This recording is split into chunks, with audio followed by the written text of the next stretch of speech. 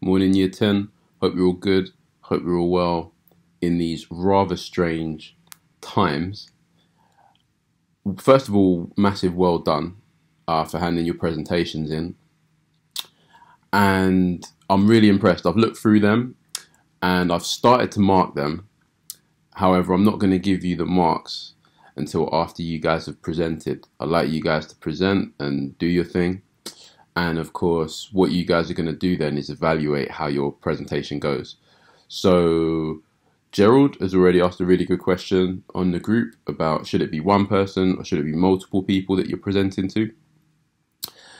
And just on that topic, oh, by the way, the garbage guys are outside the Agyeman mansion. So it's a bit turbulent with the noise, background noise. But yeah, it's completely up to you. As I said, in today's lesson, you're not presenting. Just take some time to think about how you're going to do it. Maybe practice it today. Think about the slides, the spelling on the slides. Really just fine tune it. And then what we'll do is in our next single lesson, present it. And then the last lesson that we've got on Friday, you'll evaluate. So what I'll do, I'll ping you guys the questions for the evaluation so you can, see what you're working with and maybe focus on some aspects of your presentation.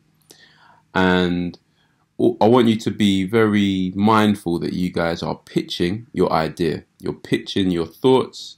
You're trying to sell this concept to the people that you are going to be presenting to.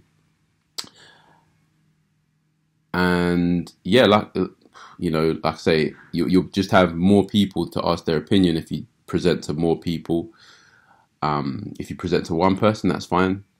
However, they're the only people that will be giving you feedback, of course. And like I say, yeah, so today, double lesson, just spend it fine-tuning your presentation, making sure that you're happy with it, that the pictures are exactly where you want them to be. Think about the format of how you're going to present. Are you going to use a laptop? Are you going to use your smart TV? Is there a way for you to do that? Is it important that you give them printouts? That kind of thing is what I'm going to be asking about in the evaluation. So just be mindful of that. And what I'll do is by the end of today, those evaluation questions will be on Google Classroom. Cheers, guys. Have a great week, a great day, and I'll speak to you soon. Okay, bye.